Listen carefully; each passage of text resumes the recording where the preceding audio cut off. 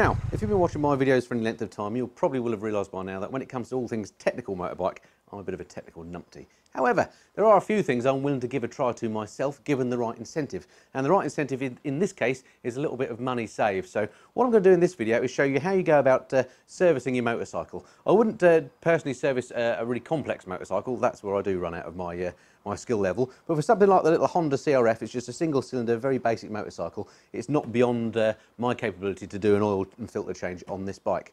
The good news is that the servicing on these bikes, pretty much, the annual service at least, pretty much is just a lot of inspections and a oil and filter change. Now this bike was MOT'd about 3 weeks ago, had a really good look at by a professional engineer, so it's been pretty much inspected in terms of the brakes and suspension and everything else. So the main thing that it needs by way of a service is an oil and filter change. So that's what I intend to do in this video. Okay, so if you do decide to take the plunge and service your bike yourself, the good news is everything you need to know really about what needs to be serviced or changed and inspected will be in your owner's manual. In here there are complete schedules of what needs changing when. The good news for me is this bike annually only needs really an oil and filter change. On odd years there are extra things to be done, but this year it's a simple oil and filter change, and that's something well within my capability. I've only actually done 600 miles on this since the last oil change, so it probably barely needs doing, but I'm a big fan of keeping the oil nice and fresh. So that's what I'm going to do. It's all listed in here, what needs to be done.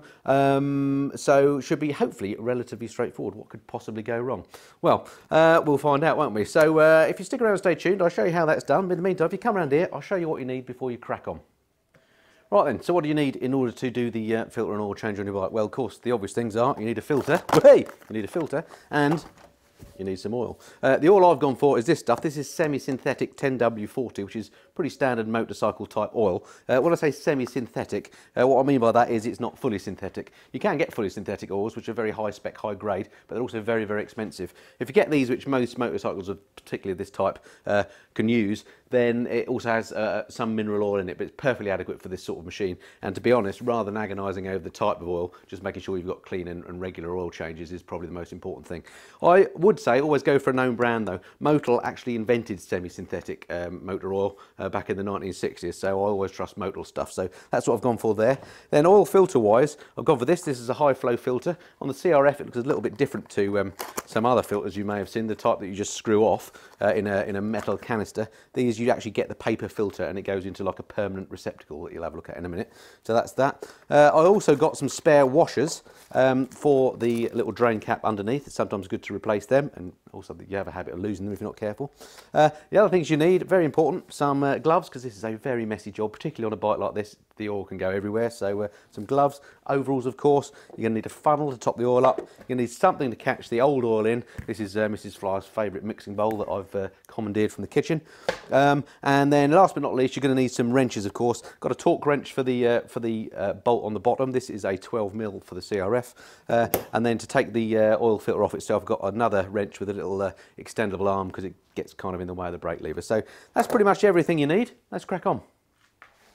Okay, just before we actually get started with the job, we'll get there in a minute, I promise, it's just worth mentioning a couple of things. One is normally I would warm the bike up to make the oil nice and warm and runny so it runs out the bike nice and easily. In this case, the bike hasn't been anywhere since I had it MOT'd about 3 weeks ago. It's just been sat in the garage. So the oil will have nicely run out of the cylinder and be sitting in the bottom anyway. So I'm just going to let it drain out from that point, and I'll give it plenty of time to drain out. So that's number one.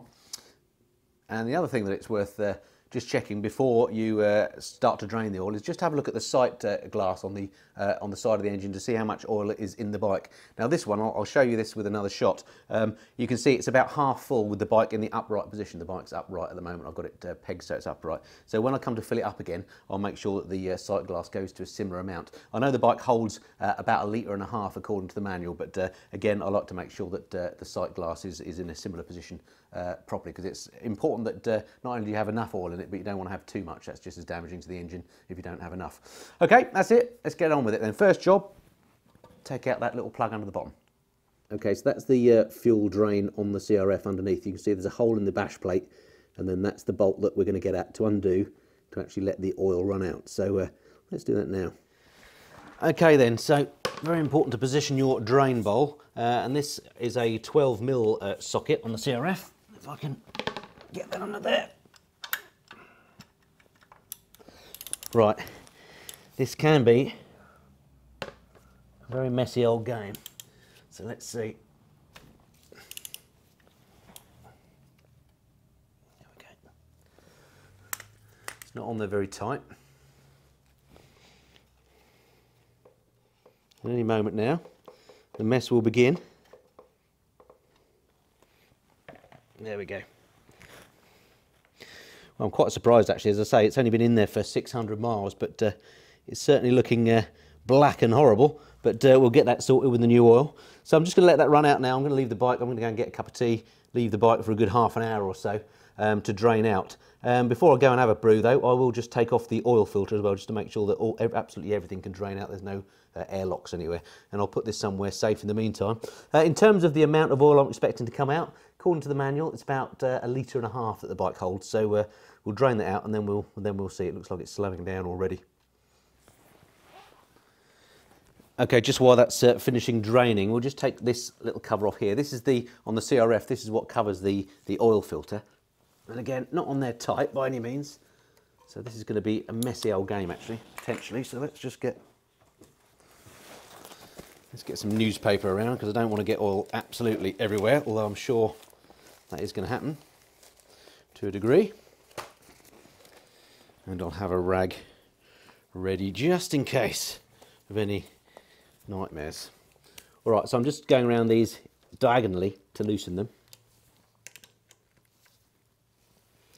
And there may well be a little spring in here holding the old paper filter in place. So I want to make sure that I'll just see how that's located. Okay.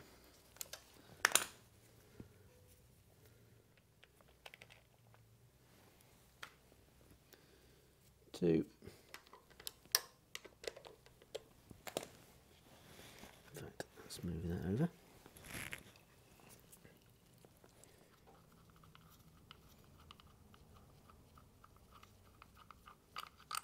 Two.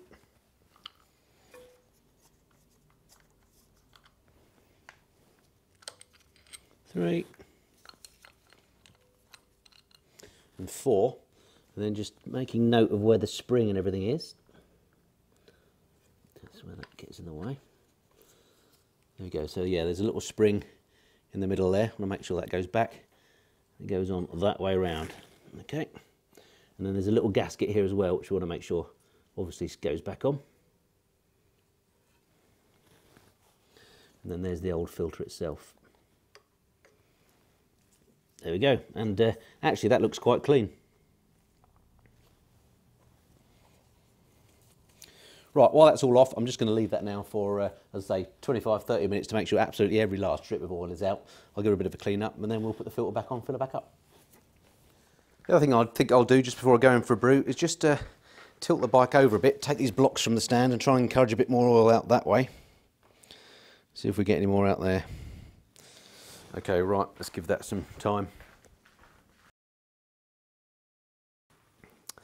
Alrighty, so here we are, half an hour later. Looks like the oil has pretty much finished running out, so now it's just a matter of propping the bike back up and reversing the procedure. Okay, so first thing then is to fit or refit that very lively oil filter, which is here. So it looks like that. Now then, it appears to go in. What way around did it go in is the question. It's going to go in that way around with a little rubber bung on there. It's got the same rubber bung, just make sure it looks exactly the same. Yeah, it's all looking good. Okay, so that's going to sit in there. On you go. Like so. Then the gasket.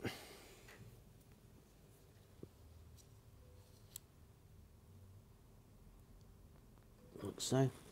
And then the cover itself, making sure that the spring is where it should be.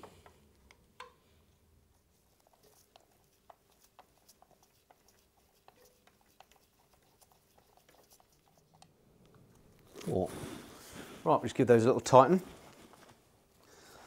They don't have to be stupidly tight, these.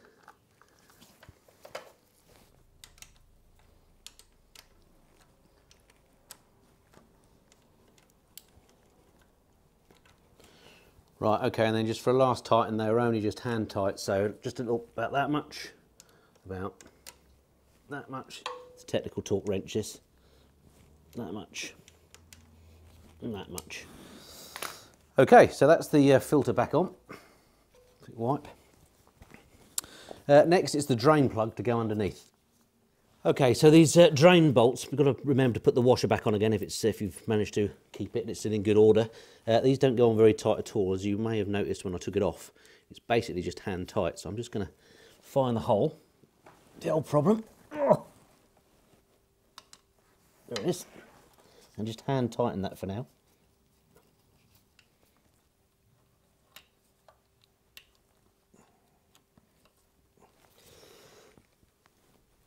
That much and no more. Okay, all right, I've still got a little bit of oil dripping. That's where it's caught on the bash plate, unfortunately, so I'm just going to have to clean that up afterwards with the rag. But basically, that's it done as far as putting the bike back together. Now what I've got to do is refill her with oil. Okay, so to fill her with oil, take the oil filler cap off. Make use of your funnel. There you go. And according to the manual, it's 1.4 litres of oil it holds, and looking in here, I can see that, well, who knows, but it looks about 1.4 litres. This holds 4 litres, I believe. Yep, so it's a little bit less than half this to go in. So I'll pour in what feels like half, and then I'll check that sight glass. I'm back with the bike up vertical again where I started, and see if we're going to halfway up there where we want it.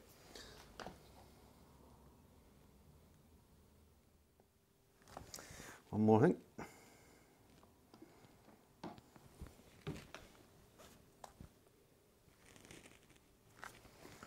One more. Right, that feels about half the can.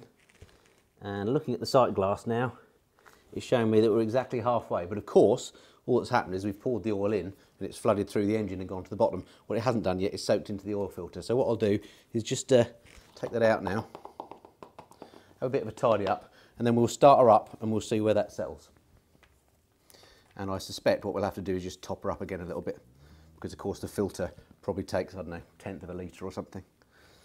Okay, let's have a tidy up then. Okay, so I had a little tidy up. Just going to start her up quickly and just check there's no massive leaks.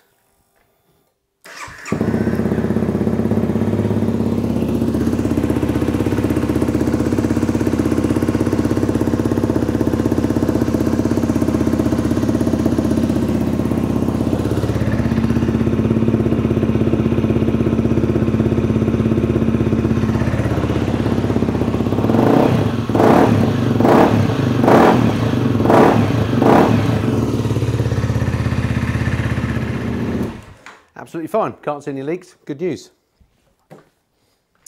So there we are, that's the basic service on the CRF250L completed. Probably took me about half an hour actual work time, and probably saved myself 70 quid, say, in the process, overtaking it to a workshop to get it done. So do encourage you to have a go at that if you're so inclined, because if nothing else, it just teaches you a bit more about the bike.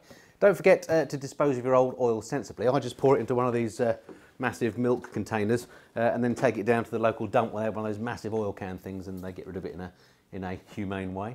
And the other thing to mention is don't forget just to fill in your service record as well to maintain that. There's nothing to stop you doing that, just to fill it in to say you've done the oil change, what the mileage was and the date when you did it, so you've got a complete service record. Okay, hope that's been of some interest. Look forward to speaking to you next time. Till then, this has been the Missing and Flyer. Cheerio.